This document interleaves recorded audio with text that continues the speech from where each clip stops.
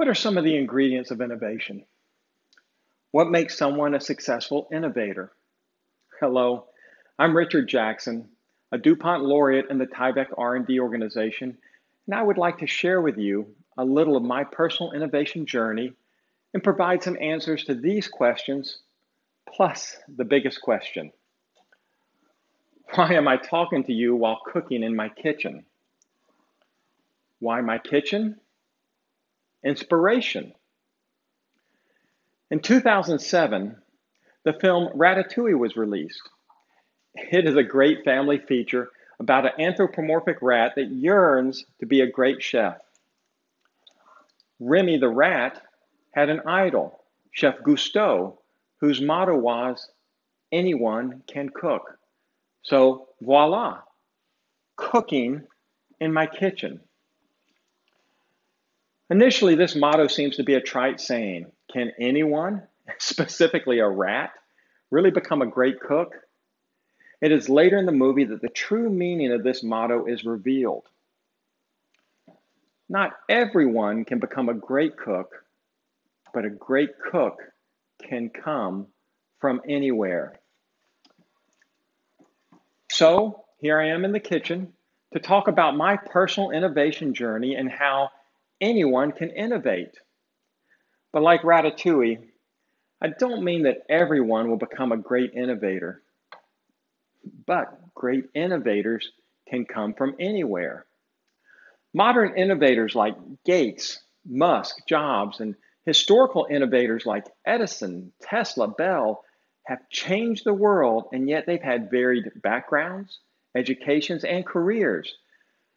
So let me tell you a few details of my journey and how I became known for my successes in innovating.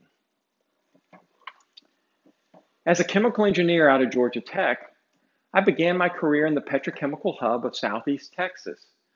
My expectation was that I would put in several decades of working for the multinational oil company Texaco, hopefully working my way up the career ladder and eventually getting the proverbial gold watch and a nice pension as a reward. But unlike my usual bored interest in my academic pursuits, I found the real life challenges in industry to be exciting as results were measured in real dollars and cents. After 7 years, I got the itch of wanting to go beyond working for the man. So I went out on my own as a consultant and then as a small business owner. For 10 years, I enjoyed being David versus Goliath as a principal and eventually the president of a small consulting and engineering firm. This is what led me to DuPont R&D, as they were my client on several projects, and in 1997, I accepted an R&D position within the DuPont Engineering Polymers business. So it is within the kitchen of R&D that I have advanced from sous chef to executive chef, primarily through cooking with innovation. So let's look at some of the examples from my journey and highlight some key ingredients in my innovation stew. One useful ingredient can be reverse thinking, reversing the verb or the action of the problem. For example, right after joining the Engineering Polymers organization, there was a problem in applying underwater melt cutting technology to high melt point polymers, as these polymers would freeze at the water interface due to heat loss in the molten polymer. A team had been modeling and experimenting for months with reducing the heat loss in the polymer using ceramic insulators. The innovation was based on reversing the problem. So instead of a problem of reducing heat loss, it became one of increasing the heat gain. A new equipment design was developed that greatly increased the heat transfer into the polymer to overwhelm the heat losses, and this patented invention was a key component in successfully using an underwater melt cutting process for these polymers. A second and similar innovation ingredient might be opposite thinking. What are the antonyms of the adjectives of the problem statement? For example, there was another time we needed to have a controlled chemical reaction of water with a polymer while at a very high temperature, significantly above the boiling point of water. Injecting water directly into the high temperature process worked, but the reaction was inconsistent due to variations in the water vaporization. The opposite thinking was looking beyond liquid water with the innovation to add dry water. This was a trihydrate powder that would decompose and release the water at high temperatures with repeatable consistency. This innovation was a key component in the commercialization of a new family of LCPs, which are liquid crystal polymers. My third ingredient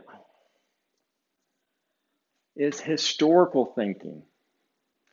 Isaac Newton once said that if I have seen further, it is by standing on the shoulders of giants. We must learn from the past, but we always need to be prepared to challenge past truths in light of new learnings.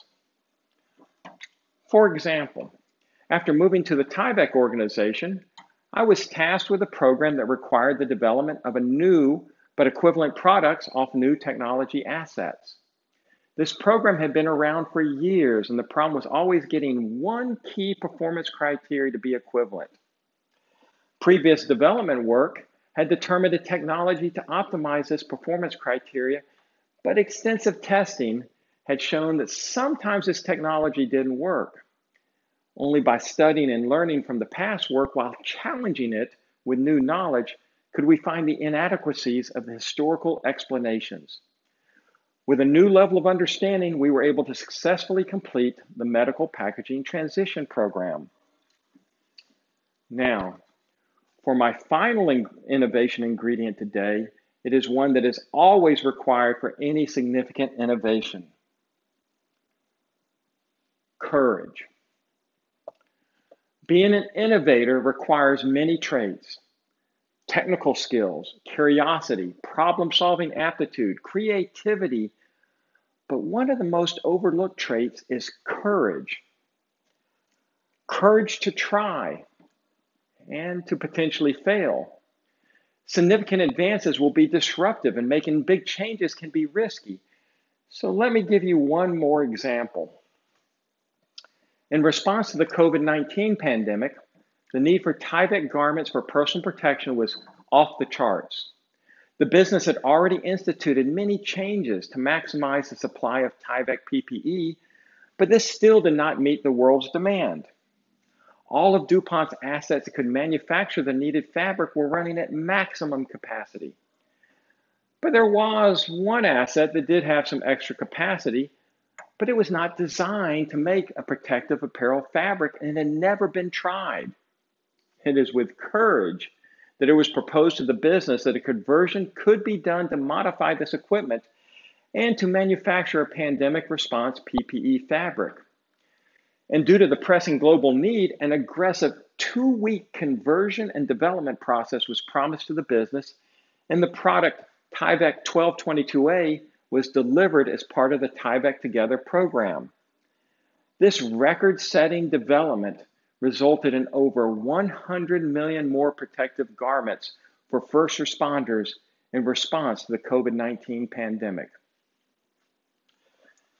So returning for just a moment to the film Ratatouille, there was a second half to the motto of Chef Gusteau. His full motto was, "Anyone can cook, but only the fearless can be great." This is often what is holding back both innovation and innovators. Great innovations come from great innovators, and great innovators are not timid innovators. Gates, Jobs, and the rest of the innovators I listed all had a common denominator of courage, and they have made world-changing innovations. Hopefully, my journey can also serve as an example that you don't have to have a worldwide name to be a fearless and world-changing innovator. Bon appetit!